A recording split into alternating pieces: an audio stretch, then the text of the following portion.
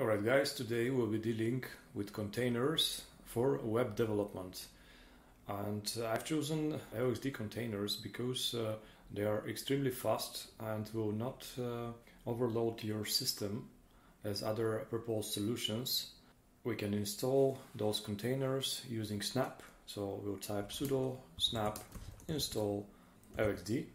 I have it here already installed on my system. And now we can create an initial configuration for the containers. So we can type sudo LXD init. And we'll use the defaults for all the questions. So for example, we'll not connect to another cluster so far. We'll use a storage pool for preserving our information. And the backend will be btrfs. We'll create a pool inside the size of the device. We'll create a local network bridge towards which we'll connect later. Then we're setting if we would like to use different IP addresses than the standard ones for IP version 6 and IP version 4. And for now we will not be exposing this container over internet. And that's for now. They should be able to configure our LXC environment. And if we go to images linuxcontainers.org, we can browse a list of images we can use inside of LXC.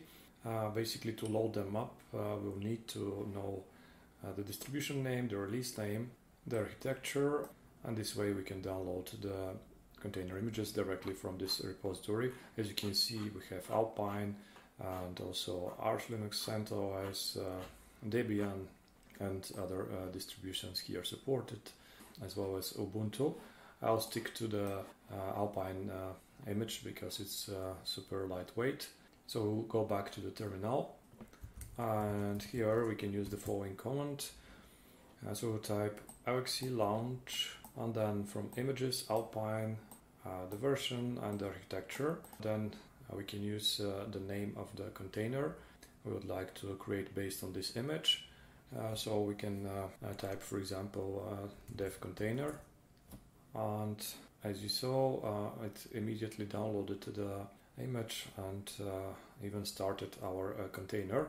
Now let's see how we can enter inside via shell.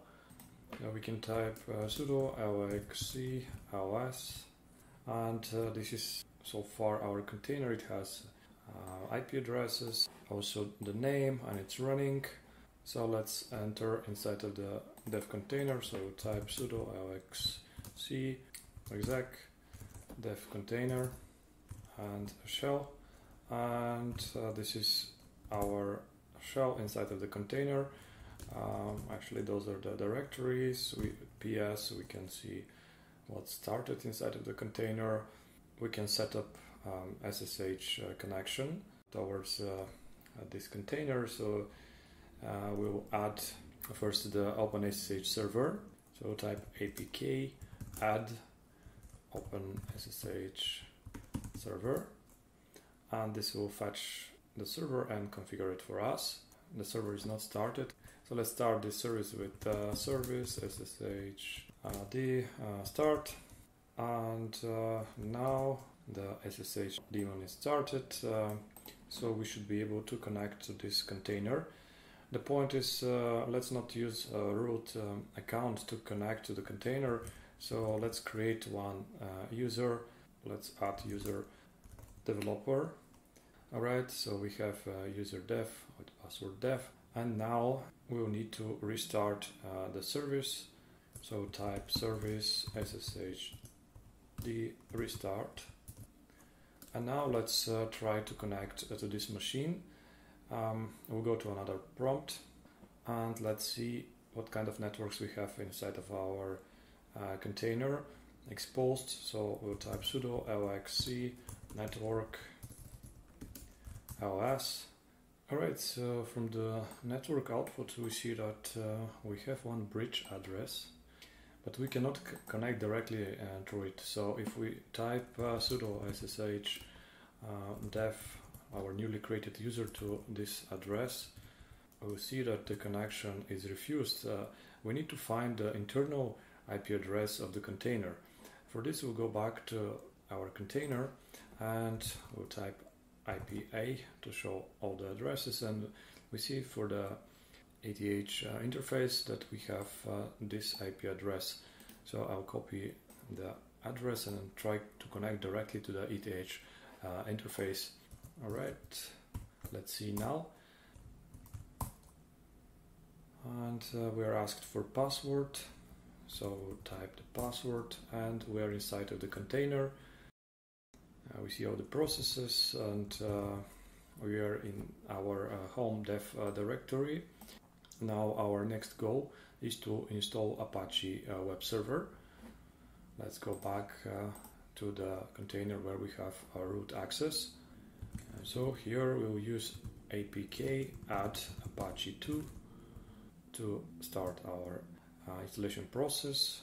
As you can see, everything is ready, and then service apache 2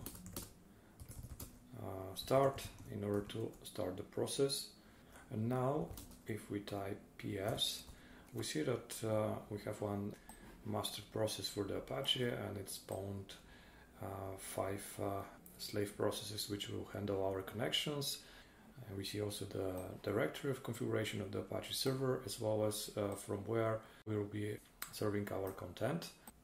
So we can go to this directory var vv, and here under localhost and htdocs we'll have our index.html, so we should basically see it works. Let's go back to our browser and browse the container IP address. So this was the IP address of the container, and we see it works. This means that we are inside of the container, and we are browsing the Apache server content, so we can start creating websites from here. Alright guys, one more thing. Let's say that we would like to develop locally and the information to be exposed through the container. We can do this easily by just mapping a local directory from our host to the container, so the container can read from this directory and display the information. So we're interested in the directory var vv localhost htdocs inside of the container, because there we have our index.html file. And we'll create a mapping for a local directory towards this directory. What I mean is this long command here, which is actually we're configuring LXC to create a shared directory inside of our dev container, and it will be of type disk, where we're basically mounting inside of var vv localhost htdocs, so this is inside of the container, our directory. So I just created one directory, web dev, in my home directory. Okay, so after executing this command, as we see, there is nothing in the directory, and if we go to the browser and refresh, we see that we don't have anything here, but very easily, if we launch from here Visual Studio Code, we'll be able to create files and run them from the container.